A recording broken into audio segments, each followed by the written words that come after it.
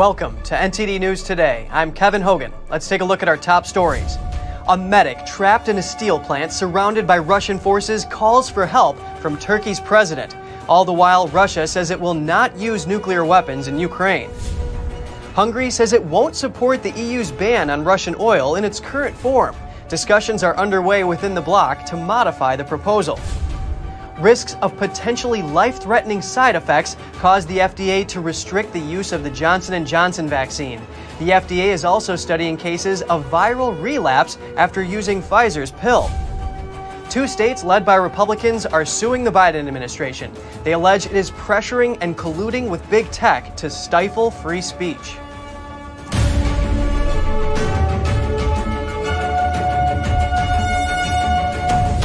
Ukraine's president says fighting has devastated Ukraine's infrastructure, including medical facilities. He says it's made things difficult for healthcare workers.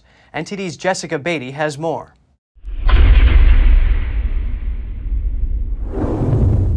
Ukrainian President Volodymyr Zelenskyy said Thursday that Russia's invasion of Ukraine has devastated hundreds of hospitals and left doctors without drugs or the ability to perform surgery. Even the simplest medications are missing. Russia has brought to Ukraine and Europe such problems that we could have not imagined a few months ago. Over in Mariupol, Zelenskyy said Russian forces are still shelling the city's Azovstal steel plant. Ukrainian forces and civilians are still there. One man who said he's a medic treating people there asked Turkey's president for help with evacuations.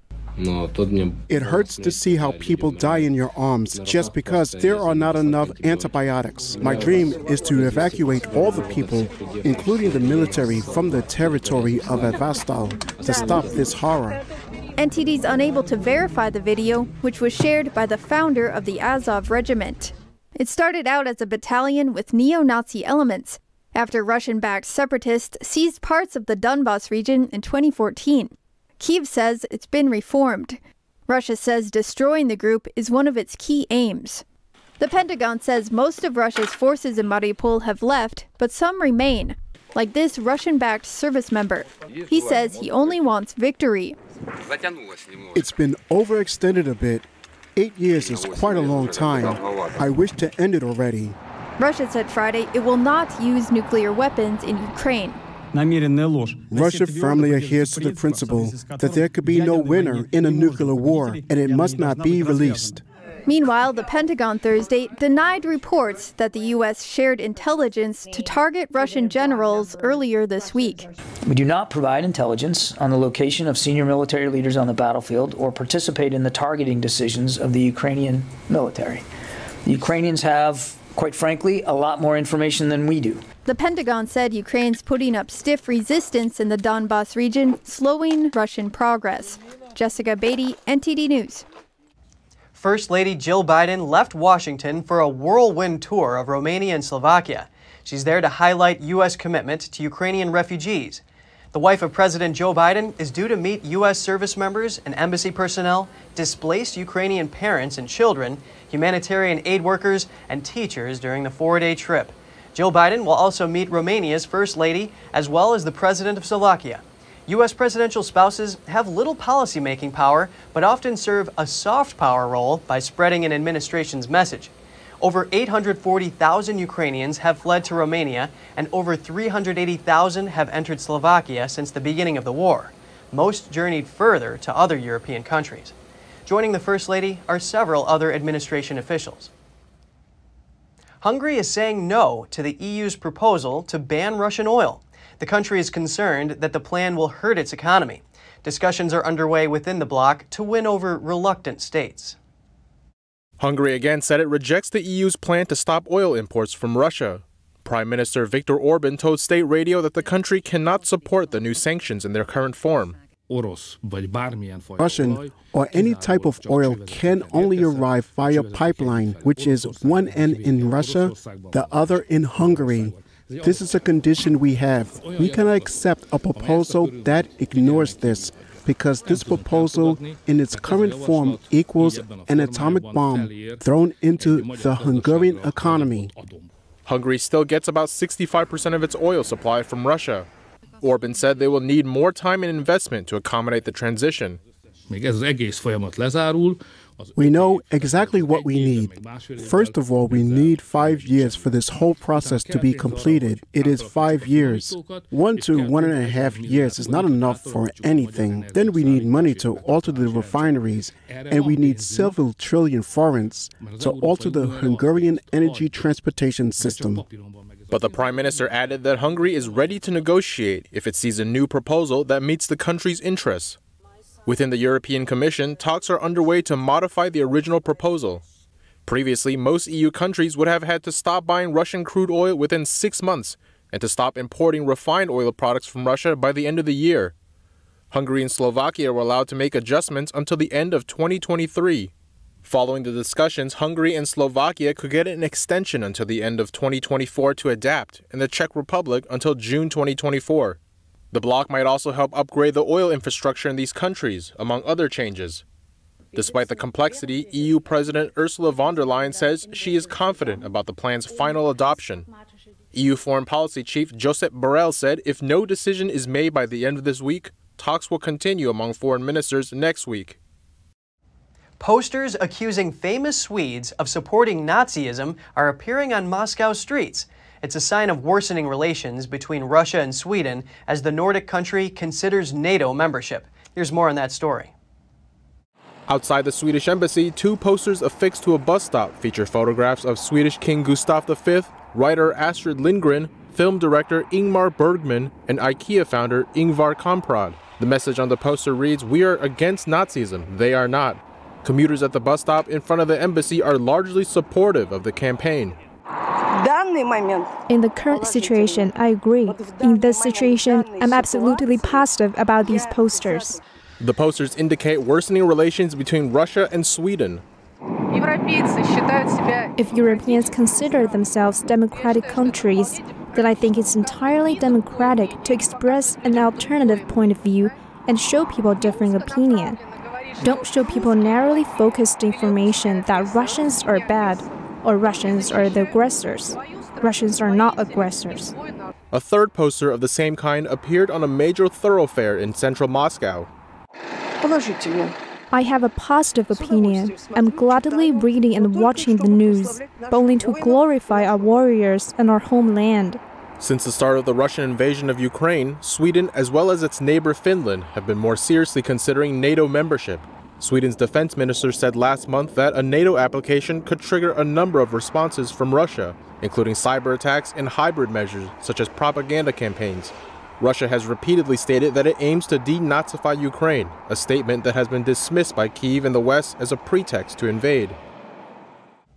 A Ukrainian Holocaust survivor recounts the Nazi invasion of his home country and the horrific fate of much of his family. Now he says he remains determined in the face of the Russian invasion. NTD's Andrew Thomas has more. Yuri Fuchs was 5 years old when German troops entered Kyiv in September 1941. He didn't expect to witness another war in his lifetime. Until the very last moment, I did not believe that there would be a war. Probably because I had seen war with my own eyes. I had seen the destruction of the post-war country, completely ruined. Only stoves remained in the villages. People lived in dugouts and cooked food on stoves that stood there as monuments of destruction. Fuchs says he still has vivid memories of his grandparents being taken by Nazi police to the Babin Yar ravine. Fuchs's mother and sister were later taken by the German police too. Fuchs escaped a similar fate by staying with neighbors who hid him. Ultimately, he ended up at an orphanage. I remember how I cried of hunger because I wanted to eat all the time. Even when I was in an orphanage where food was always available, it wasn't not just me. We would still sneak into the pigsty and steal potatoes from the pigs, potatoes which were boiled and fed to them. The Babin Yar massacre marked the start of Ukraine's Holocaust.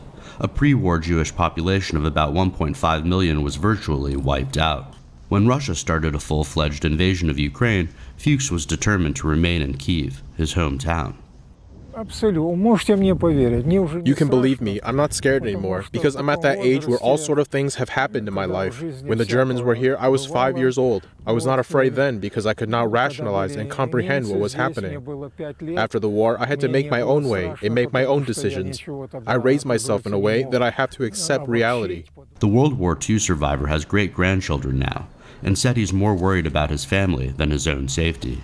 Andrew Thomas, NTD News. Authorities in Fiji have seized a superyacht owned by a Russian oligarch at the request of the United States. The U.S. says the oligarch has ties to corruption. The nearly 350-foot luxury vessel is worth over $300 million. The DOJ says it was impounded based on probable cause of violating U.S. law, money laundering, and conspiracy. Suleiman Karimov was sanctioned by the United States in 2014 and 2018 in response to Russia's actions in Syria and Ukraine. The billionaire is part of a group of Russian oligarchs who the Justice Department says profits from the Russian government through corruption. Justice Department Task Force Kleptocapture has focused on seizing yachts and other luxury assets to put the finances of oligarchs under strain. It's a bid to pressure the Russian president to end the war in Ukraine. The May 5th seizure was nearly 8,000 miles from Washington. The director of Kleptocapture says this symbolizes the reach and effectiveness of the newly formed task force. The U.S. Food and Drug Administration is restricting the use of the Johnson & Johnson vaccine due to risk of blood clots. The FDA is also investigating reports of viral relapses following the use of Pfizer's COVID-19 pill. NTD's Jeremy Sandberg has more. The FDA said Thursday the Johnson & Johnson vaccine should only be given to adults 18 and over who've had a severe allergic reaction to other vaccines and can't receive another dose. Johnson & Johnson is one of 3 vaccines used in the U.S. It's a single-shot vaccine using adenovirus technology. The other 2 are 2-dose vaccines from Moderna and Pfizer and use mRNA technology. The agency said the shot could also remain an option for those who refuse to receive mRNA vaccines so they don't go unvaccinated. The clotting risks were first announced last spring, with a Johnson & Johnson shot in the U.S. and a similar vaccine made by AstraZeneca used in other countries. The FDA said then that the benefits outweighed what they considered a rare risk. Warnings about the possibility of blood clots and a rare neurological reaction called Guillain-Barré syndrome were issued. Guillain-Barré syndrome causes muscle weakness and sometimes paralysis. Most people fully recover. In December, the Centers for Disease Control and Prevention recommended Pfizer and Moderna vaccines over Johnson & Johnson because of its safety issues. It is not clear how the new guidelines will be enforced. The FDA is investigating reports of COVID relapses among people who took Pfizer's Paxlovid pill, a treatment for COVID-19. In one report, a 71-year-old man who took the pill had what researchers called a rapid and progressive reduction in the virus, but 4 days after finishing the treatment course, had a rebound of viral load and symptoms. The report highlights the potential for recurrent, symptomatic virus replication after successful early treatment with the pill. Others have also reported seeing renewed symptoms after taking Paxlovid. The FDA reported that in their evaluation trials run by Pfizer, several participants had rebounds in viral load 5 to 9 days after completing their treatment courses. Pfizer says the rate of rebound in trials was not higher among people who took Paxlovid than in people who took a placebo. Pfizer is required to submit any further information regarding viral rebounds in clinical trials to the FDA as part of the pill's Emergency Authorization Agreement. Jeremy Sandberg, NTD News. Missouri and Louisiana are suing the Biden administration. The Republican-led states allege the administration is pressuring and colluding with big tech companies to suppress free speech. Specifically, they are coming after President Biden, his press secretary Jen Psaki, Dr. Anthony Fauci, and others. The 2 states' attorneys general filed the lawsuit, Eric Schmidt of Missouri and Jeff Landry of Louisiana. They filed the case in a district court in Louisiana on April 5th. They made the announcements separately on Thursday. The states claim President Biden worked with social media companies to censor conversations. Those companies are Meta, Twitter, and YouTube. And the conversations include topics from COVID-19 to election integrity to Hunter Biden's laptop. They said the administration did so under the guise of combating misinformation. As for the laptop, an editor at Newsweek says burying the story was journalistic malpractice. But the Washington Post says there was enough doubt about how the information was sourced to justify mainstream news outlets using caution in reporting on it. Here are the other defendants in the lawsuit. DHS Secretary Mayorkas, the director of DHS's new Disinformation Governance Board, the Surgeon General, the CDC, the National Institute of Allergy and Infectious Diseases, the Homeland Security Secretary, and the director of the Government Cybersecurity Agency. When A.G. Schmidt made the announcement, he said, "Free speech is paramount to a healthy society, and discourse, debate, and discussion, and has been the cornerstone of our country since the founders codified that right in the Bill of Rights." Schmidt said Americans use social media to discuss many topics. Those include whether masks are effective and whether the virus leaked from the Wuhan lab. Schmidt referenced the totalitarian dystopia in George Orwell's 1984 to make his point. He said the Biden administration is pressuring social media giants to censor speech in what he calls a misguided campaign against misinformation. We contacted the White House for a statement, but haven't heard back yet. The lawsuit goes on to accuse Biden and other government officials of, quote, falsely attacking the laptop story as disinformation right alongside Twitter. The New York Post first published the laptop story in October 2020. It described what was found on the laptop that was abandoned at a repair shop in Delaware. The outlet said it contained compromising pictures and emails of alleged corrupt business deals overseas. Twitter labeled the story as potentially harmful and locked the outlet's account. The platform also stopped users from sharing a link to the story. The Biden administration is reportedly ramping up the use of Title 42 to expel illegal immigrants to Mexico. This while the administration works to end Title 42 later this month. Here are the details. An anonymous U.S. official and an anonymous high-level Mexican official told the Associated Press that the U.S. struck an agreement with Mexico to expel illegal immigrants under Title 42 authority. They say the U.S. border authorities are expelling up to 100 Cubans and 20 Nicaraguans a day from 3 locations: San Diego, El Paso, and the Rio Grande Valley. The expulsions began April 27th and will end May 22nd. Title 42 is a public health law that's used to expel immigrants to prevent the spread of COVID-19. It is set to expire on May 23rd. Since March 2020, the U.S. has expelled 1.8 million illegal immigrants using Title 42.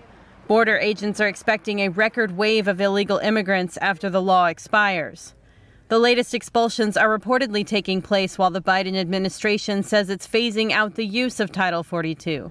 Both the White House and the Department of Homeland Security have said that Title 42 could no longer be justified on grounds of protecting public health. In an email to NTD, the DHS neither confirmed nor denied the latest expulsions. Reporting by Allison Lee, NTD News.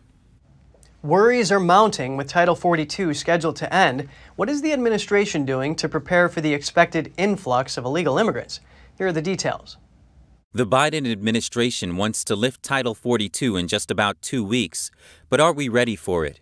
I would not say that we are not prepared. What I would say is that we are preparing. Department of Homeland Security officials are trying to quell fears among lawmakers about the expected surge of illegal immigrants. We are expecting a lot more people to come. At a Wednesday hearing, they cited a 6-point vision laid out by DHS Secretary Alejandro Mayorkas, which includes shifting manpower, speeding up processing, and issuing deportation orders. These preparations will help us to address the challenges at our border more effectively while protecting the safety and security of our communities. But that wasn't convincing enough, even for some Democrats.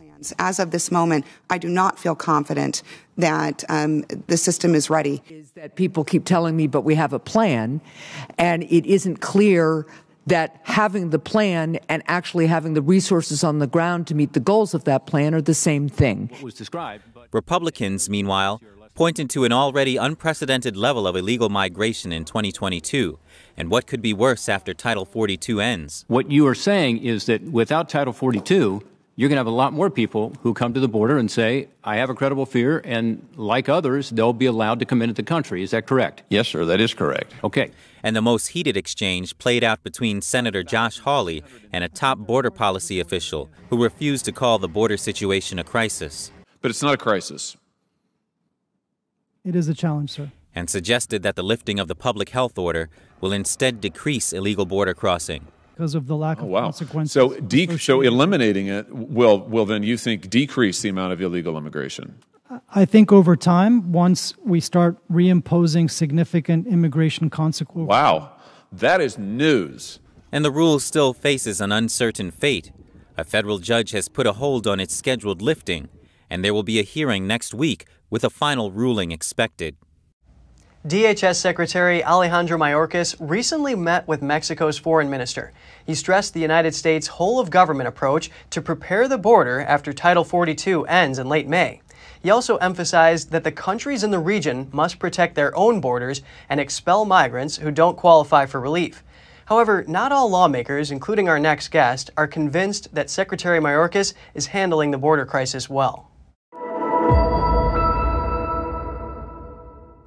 Now we have the pleasure of hearing from U.S. Representative Clay Higgins of Louisiana. Thank you for making the time, Congressman.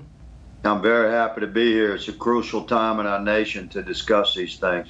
Yes, indeed. Now, DHS Secretary Alejandro Mayorkas has recently testified, saying his department has stood as a cornerstone in protecting the homeland by securing the borders, and he recently told CNN that the border is not open. You have called for Mayorkas to resign or face impeachment if the GOP takes the House after the midterms. Can you explain your point of view to us?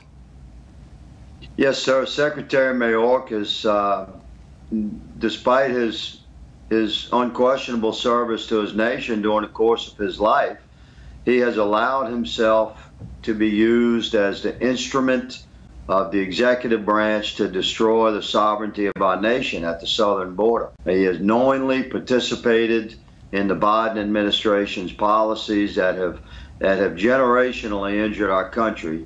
He's responsible for the incredible increase in overdose deaths in America, the crime wave that's surging across the country. Millions and millions of illegals have crossed into our nation across the southern border, all under the watch of Secretary Mayorkas. So he's to be held accountable for his actions. Therefore, he must be impeached if he's in office. I gave the man fair warning a couple of weeks ago and advised him to resign. We have formally called on him to resign, and we have built the case for his impeachment. So where I'm from, I'm a Southern gentleman. You give a fellow fair warning before you knock him out. Congressman, speaking of the executive branch, the Biden administration is reportedly expelling more migrants at the southern border under Title 42 before it expires. This includes a deal with Mexico expelling 100 Cubans and 20 Nicaraguans a day. What do you think this signals? Well, that's a fraction of what's crossing, but it's exactly like the Biden administration to make gestures of action and pretend that they're significant enough to address the harm that they've allowed, but it's just a political move. Certainly the Biden administration has made it very clear that what they consider a successful border management and protection of our sovereignty includes allowing millions and millions of illegal residents and illegal aliens to cross into our country. So when they say they've increased their percentage of deportations and rejections, you're talking about hundreds. Listen, there are scores of thousands crossing on any given 2 or 3 day period at the southern border. We need extensive action. We have the power to do it very fast. We can fix the border, I'm telling you, in 2 weeks, we can fix the border crisis. If we had an executive branch that was willing to embrace the policies that we developed during the Trump administration over the course of 2017 and 18, by 2019, using the same assets we have, same men and women, same boots on the ground, the same 1,954 miles of southern border, the same cartels running Mexico and Central America. We had it under control in 2019. We can do so again with proper leadership out of the executive branch. We do not have that leadership right now. They're accomplishing what they want to do, which is allow a slow invasion of our country of illegal aliens. That's their agenda. Congressman Clay Higgins of Louisiana, thank you so much for your time. Yes, sir, and thank you.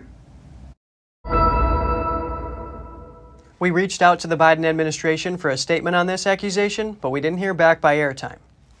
Republican Congressman Madison Cawthorn responded to the publication of a nude video of him, claiming it was another hit from his opponent's drip campaign. He vowed to not back down. NTD's Arlene Richards reports. I've never folded in Washington, and I never will. Early voting has begun in the North Carolina GOP primary race, and it seems that the gloves may be off when it comes to embattled Congressman Madison Cawthorn. The American Muckrakers PAC, which runs a website called FireMadison.com, uploaded a video Wednesday that appears to show the congressman naked atop another man, becoming physical and making noises. Cawthorn called the video a new hit against me. He said in a Twitter post that he was being crass with a friend, trying to be funny, and that they were acting foolish and joking. David B. Wheeler, president of Muckrakers PAC, said in a comment about the video that Madison Cawthorn should resign from Congress today. He said he wasn't interested in Cawthorn's behavior behind closed doors, but that his actions should have consequences. Wheeler filed an ethics complaint against the congressman last week, claiming improper House financial disclosures regarding gifts and loans to Stephen L. Smith, Cawthorn's scheduler.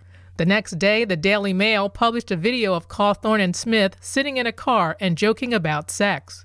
In a video yesterday, Cawthorn addressed what he called outlandish stuff put out by the media. I've really never seen the swamp launch such a coordinated attack against any individual in politics except for Donald Trump. The Republican primaries will take place in North Carolina on May 17. Arlene Richards, NTD News, New York. Coming up, the Securities and Exchange Commission has added over 80 Chinese companies to its kick-out list, urging them to follow the rules of the U.S. market.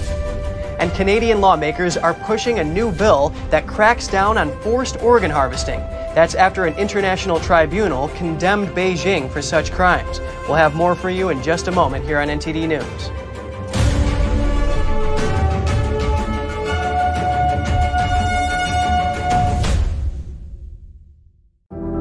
Secure, the true solution for your digital privacy and security.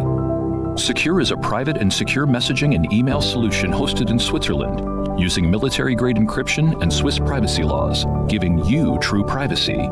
Secure is 100% private and does not collect or sell any of your personal data. Secure's Helix technology connects you securely to our Swiss servers without the need of a VPN, guaranteeing privacy and security for all your communications. Secure Messenger doesn't require your phone number or any personal data that hackers target.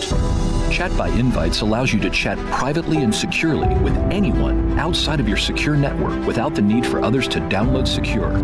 Secure Send offers you a private and secure way to email anyone outside of Secure. You won't find this level of privacy or security on any other email or instant messaging application. Visit secure.com. Regain and protect your privacy today.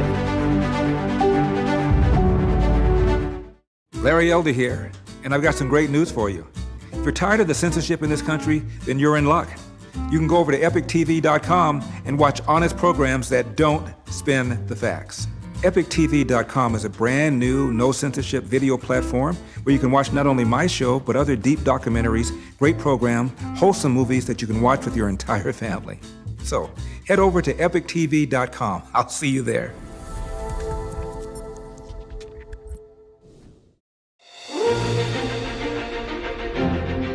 NTD's Capital Report. It's about getting answers.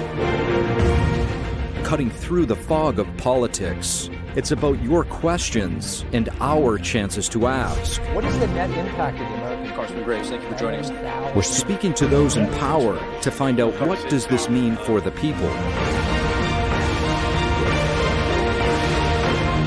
We're here so you are in the know.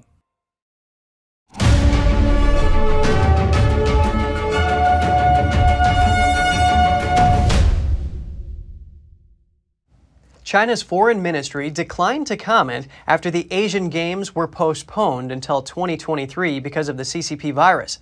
The 19th edition of the event was scheduled to take place from September 10th to the 25th in the capital of Zhejiang province. The multi-sports games are second in size to only the Summer Olympics. The Olympic Council of Asia said in a statement that the organizing committee had been well prepared to deliver the games despite the challenges. It said new dates for the Games would be announced in the near future. Organizers said in early April that all 56 competition venues had been completed, as the city prepared to host more than 11,000 athletes from 44 nations and territories. China's foreign ministry told reporters when asked about the postponement that they should seek the department in charge, a standard non-answer by Chinese communist officials. Over 80 Chinese companies could be kicked off America's stock market if they continue failing to follow the rules here in the U.S. Here's more. Washington is pushing Chinese companies listed in the U.S. even harder to follow the rules. The Securities and Exchange Commission, or SEC, added over 80 Chinese companies to a list on Wednesday. Names on that list include some of China's biggest companies, such as e-commerce giant JD.com and video platform Bilibili. If these companies don't open their books to U.S. regulators, they could get kicked out of the U.S. market in 3 years. The U.S. exchanges have listed about 250 Chinese companies altogether. The value of their total stock shares is over $1 trillion. But here's the catch. Even though Chinese companies should open their books to U.S. regulators, they don't. Beijing doesn't allow them to, citing national security concerns. Despite failing to follow the rules, the U.S. has allowed these Chinese companies to stay here. But in 2020, things changed. Congress passed a bipartisan bill. Under it, Chinese companies that fail to open their books would face delisting in 3 years. Some Canadian lawmakers are trying to close a loophole, one that allows citizens to get an illegal organ transplant from China. This after an international tribunal says China harvests organs from prisoners of conscience against their will. Here's more. Well, thank you, Madam Speaker. A group of Canadian lawmakers is pushing for a new bill. It's a measure that fights the practice of forced organ harvesting. It would make it a criminal offense for a person to go abroad and receive an organ taken without the consent of the person giving the organ. Controversy surrounding transplant tourism has become a backdrop for the measure. That involves when patients travel to other countries to get organs, oftentimes because it takes too long to find a match in their home country. In the U.S., for example, it takes about 11 months for a liver and more than 3 years for a kidney. Right now, over 100,000 Americans are on the waiting list for an organ transplant. Many patients die waiting. But in China, wait time isn't measured in years, but in days and weeks. In 2020, a hospital in Wuhan found 4 possible heart matches in just 10 days for a female patient. The country has also been known to source organs within 72 hours, or even 24 hours. This information comes from Chinese media reports. In some cases, Chinese hospitals have also promised retransplants, meaning if the quality of an organ isn't up to par, the surgery would be cancelled. The hospital would schedule another transplant within a week. The extremely short wait times have made China one of the top destinations for transplant tourism. But many have been asking a key question: where do the organs come from? Rights activists argue a major source of China's transplant organs is through forced organ harvesting, saying China harvests organs from prisoners of conscience by force, sometimes when they're still alive. In 2018, an international tribunal in London gave its judgment on allegations of forced organ harvesting. The tribunal is made up of renowned medical and legal experts. It is beyond doubt that forced harvesting of organs happened on a substantial scale and by state-organized or approved organizations and individuals. Those experts say China's main organ supply comes from Falun Gong practitioners and Uyghurs, members of an ethnic group. Since the allegations have come to light, several countries responded to China's forced organ harvesting.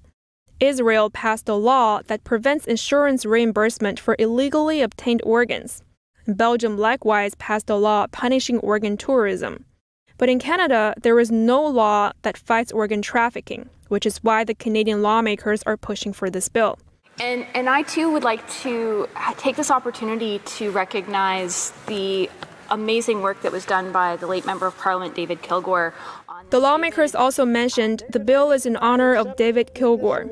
He's a former cabinet minister and was among the first that brought the issue to light. Back in 2006, when the forced organ harvesting issue first emerged and saw little media coverage, David Kilgore investigated the practice with another rights lawyer named David Mattis. The two later published an investigative report. We pursued every investigative trail we could find. In the report, you will see that there are 18 different avenues of proof and disproof we considered and evaluated. Our bottom line conclusion, after considering everything as best we could, was that the allegations are true. We believe them to be true, that this harvesting is indeed happening. They were nominated for the 2010 Nobel Peace Prize. Kilgore passed away last week of a rare lung disease. He was 81.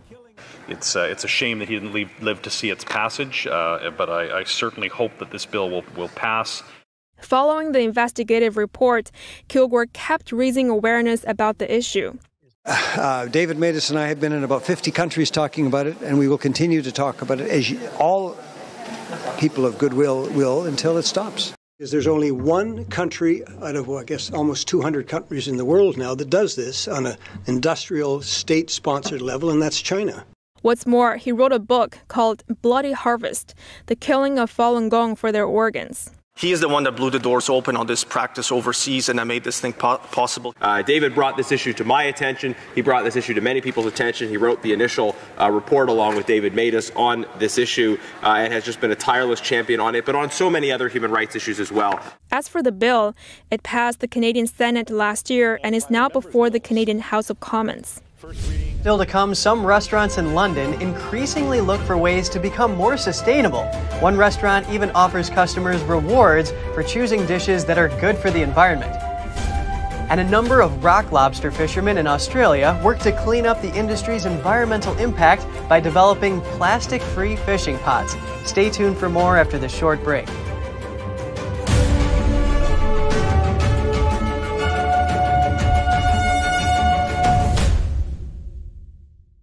An unthinkable genocide took the lives of 6 million Jews, and thousands of Jewish survivors are still suffering in poverty today. God calls on people who believe in Him to act on His word. Comfort ye, comfort my people. When I come here and I sit with Lily, I realize what she needs right now is food. These elderly Jews are weak and they're sick. They're living on $2 a day, which is impossible. This now is how God's children are living. Take this time to send a survival food box to these forgotten Jews. The International Fellowship of Christians and Jews urgently need your gift of $25 now to help provide one survival food box with all of the essentials they critically need for their diet for 1 month. When you call right now, your gift's impact will be doubled to help save lives. No vitamins and no protein, so my legs and hands are very weak. Let's make sure that we bring them just a little bit of hope by bringing them a little bit of food. For just $25, you can help supply the essential foods they desperately need for 1 month. When you call right now, your gift's impact will be doubled to help save lives. For over 35 years, this trusted ministry has given Christians like me a way to tangibly bless Jewish people who are in need throughout the world. God tells us to take care of them, to feed the hungry. And I pray Holocaust survivors will be given the basic needs that they so desperately pray for to survive.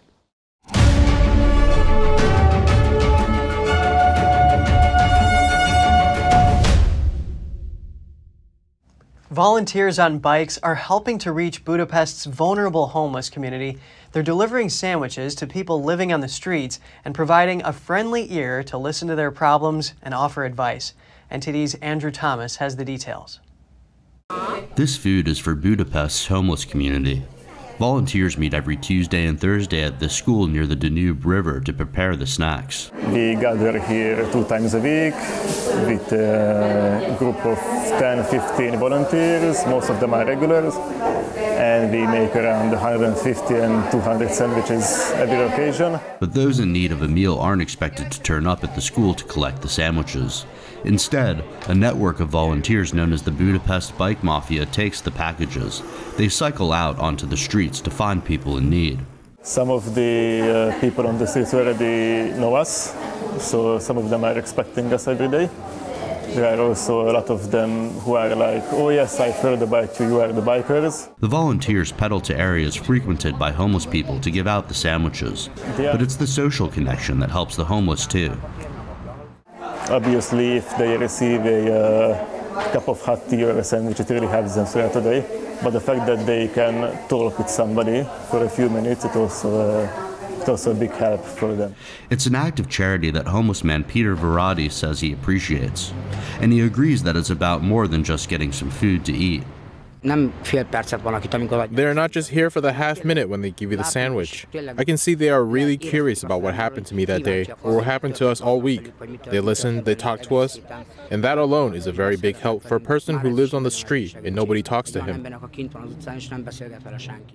The Budapest Bike Mafia plans to keep up its deliveries. The organization has also expanded to develop numerous additional programs, including outreach to children, sustainability, urban gardening, and photography for homeless people. Andrew Thomas, NTD News.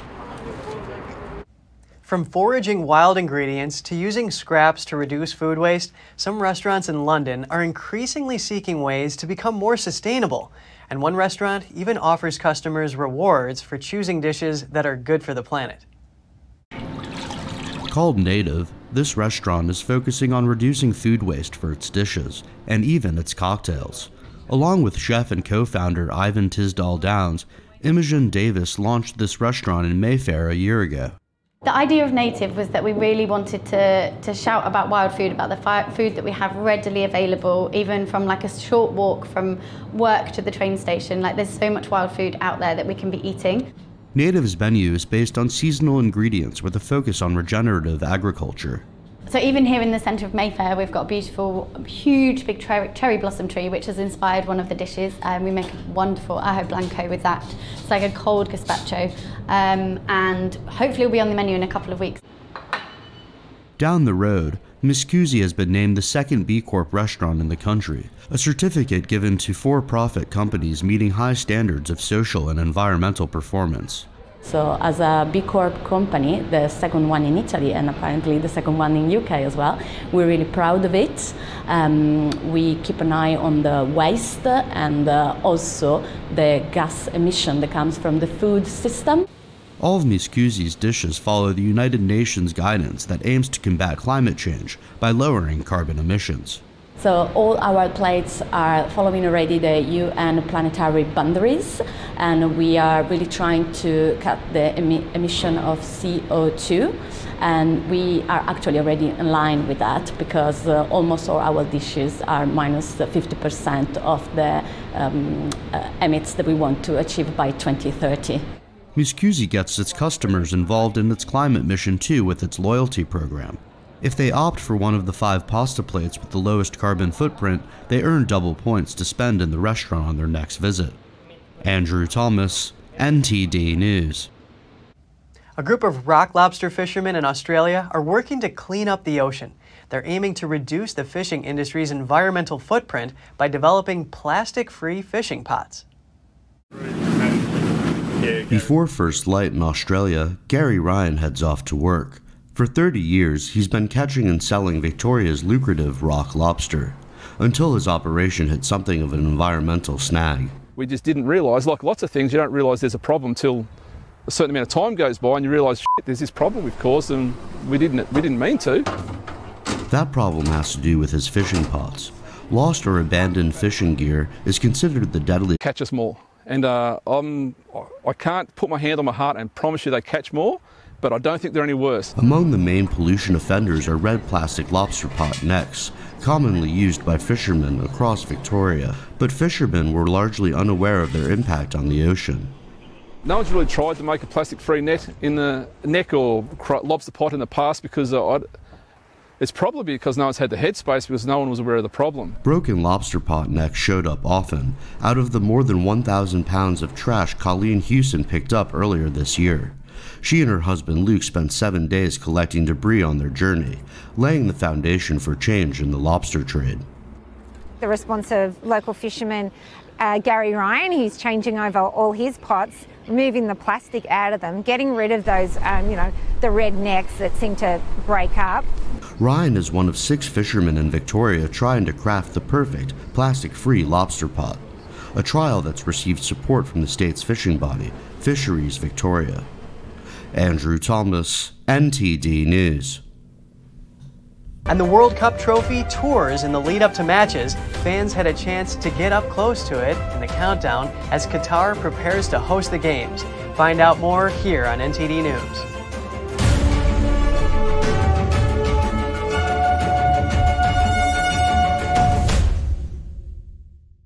A rare diamond and ruby ring, an important collection of watches, and other treasures will go under the hammer next week in Switzerland. That's according to auction house Sotheby's. Let's take a look. This stunning ring by Chopard features an 80-carat diamond. It'll be up for auction on May 10th in Geneva and is expected to fetch around $8 million. It's mounted with 6 very bright rubies, unheated Mozambique rubies, and it's a D-color stone, internally flawless, potentially flawless, excellent cut and symmetry. Olivier Wagner is the head of sale and jewelry specialist at Sotheby's Geneva. He says diamond prices have increased on average close to 15% since the beginning of the year. Sotheby's is also presenting a diamond bracelet from 1927. Decorated with tropical birds and floral sprigs that could fetch $745,000. It's really a museum piece. Each stone was specifically cut to fit the mount, so the work to make this bracelet is really amazing, and it will be very costly and will take a lot of time to replicate that even today. The auction house is also offering an important collection of watches, which in total could fetch $18 million, the highest collective value held by Sotheby's in nearly 10 years. One of the highlights is an Audemars Piguet Royal Oak, designed by Gerald Genta, known as the Picasso of watchmaking. This one is actually the one that was sold to Genta himself and worn by Genta during his lifetime in '78. It's particularly special because it's the only one that was actually owned by him that's ever come to market as of yet. Other notable items include a 1979 Patek Philippe Jumbo Nautilus wristwatch. Do you remember when a great night's sleep meant the next day's activities went like a breeze? And that was a long time ago? Here's Gina Marie, who brings us Strong Mind and Body.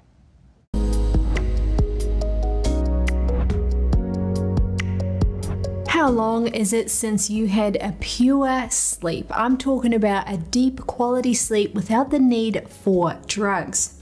When quality sleep improves, you will wake up more easily. Your stamina will also improve. You may also need less sleep at night. Let's look at 10 tips to help get that deep, restful, restorative sleep. Number 1, don't go to sleep on a full stomach.